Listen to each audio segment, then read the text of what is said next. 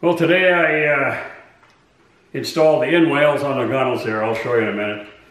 I didn't film it because it's kind of long and boring and tedious. It took me a while to do it because I got to climb in and out of the boat 50 times. And, you know, you don't want to watch that crap. So what I did was I had to shape these in wales to match the curve of the gunnel, because if I just put them on there straight, they'd bend the gunnel. And we don't want to do that. So that took a little screwing around.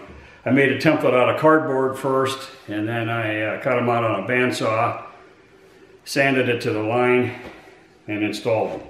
So what I did was I drew holes, or drilled holes, I mean, and put screws in there, and then I filled in the screw holes with these plugs here, which are epoxied in place. That's the deal. Now I got the in wales up on the bow section. They're about half done. Now these are more curvy than back here and then are further aft, so I put these cuts in there every so often, about every 2 inches or so I could bend them into that shape there. I don't know if it's going to show up on camera here, but there's quite a curve there. So that's the deal with that. So later on now, I'll be finishing these off, and I started to put in the bow here, what I have is, that's the bottom of the locker up there. That's going to actually hold the 24-volt battery that's going to run the trolling motor, which of course is going to be mounted up on here someplace. These other 2x4s that are sitting here, that's where the forward sole is going to mount, and that's where you'll stand on that to fish when you're up in the bow. And that's as far as I got. I am waiting on some material to finish the doors for the back end here. We got to see which way we have to see which way the grain runs on this plug before I trim it off all the way. So I cut it up a little high to find out. This one runs pretty straight across, so trim it down there.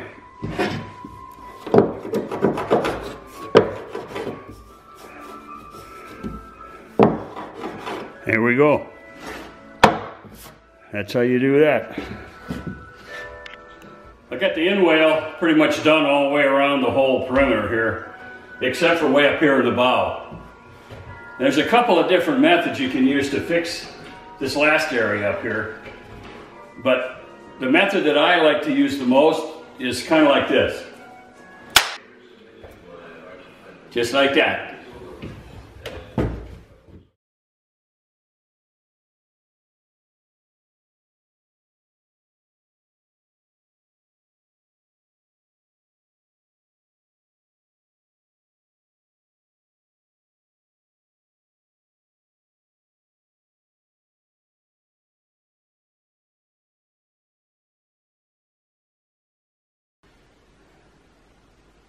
Today's June 6th, D-Day.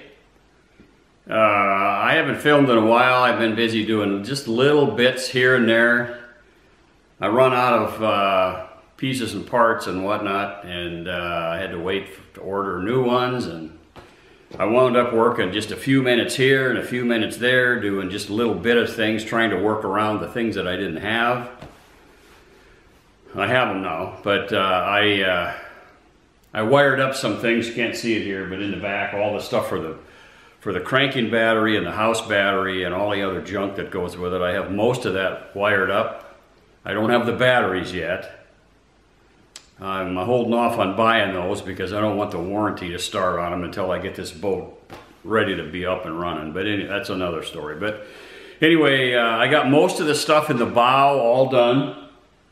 It isn't finished, but it's mostly done, and I'm working on the top now, as you can see.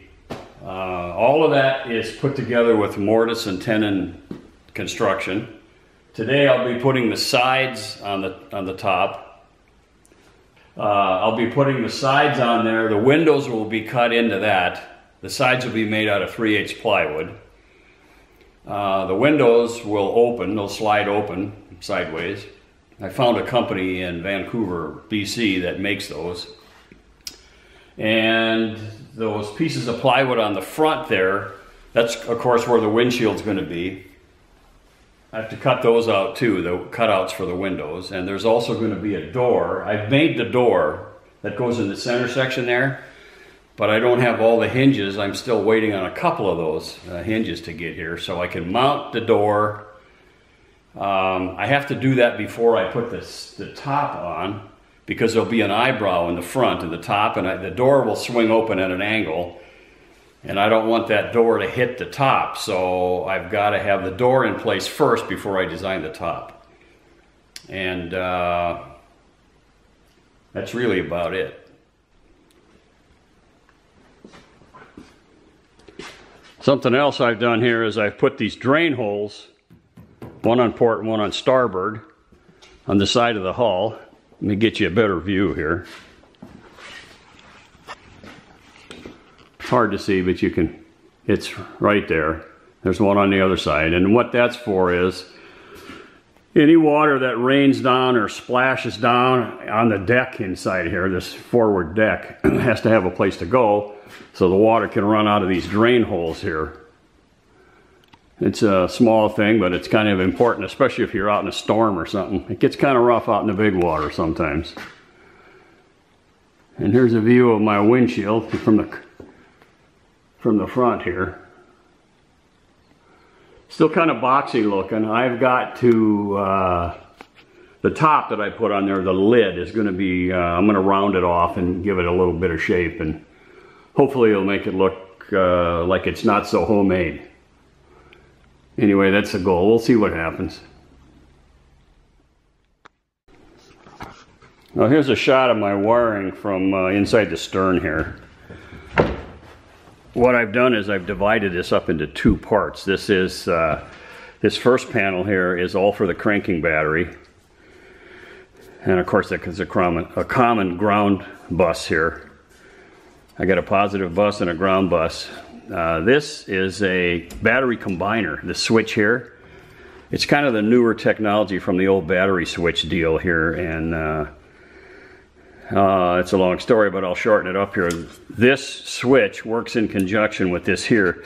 This is an automatic current relay, and what that does is it controls charging for both the house and the cranking battery, and it delivers power where it's needed when it's needed. So it's the same thing as the old battery switch, except it switches itself automatically. So the operator here doesn't have to do anything at all about it. It just does everything it needs to do all by itself. With the exception of, if you go to start your boat one time and the cranking battery is dead, then you turn this switch to combine, where it says combine on there, and then you can start your motor with the house battery. Once that starts and then your engine starts to charge the battery, you put it back to on, and now this current relay regulates which charging voltage or current goes to which battery.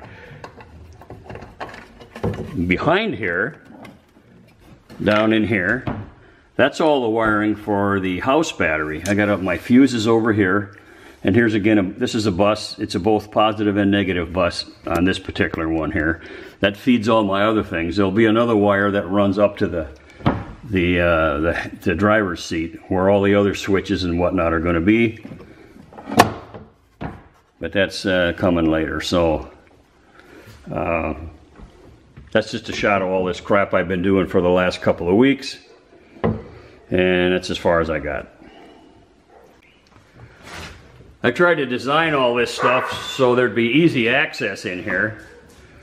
Like for instance here, in this other corner, I have my fuel filter, fuel and water separator, and the fuel filter, and the maintenance that's going to be done on my washdown pump here. And all I got to do is open these doors, and it's going to be real easy to get at things to do maintenance in here, because you know I'm old and fat and getting lazy, and the easier it is to access things and do maintenance, the more maintenance you're going to do. I don't have to stand on my head to do any kind of weird things. And these batteries are wired up in such a way that all I got to do is open the doors and slide them out, and they'll be right out in the open. So, you know, maintenance on the batteries would be a cinch. And the other thing I did, I don't know if I showed you this before, I can't remember, but I built a stairway here so I can get up and in and out of this boat, as I got to climb in this boat many times every day, and I got tired of screwing around with that ladder. So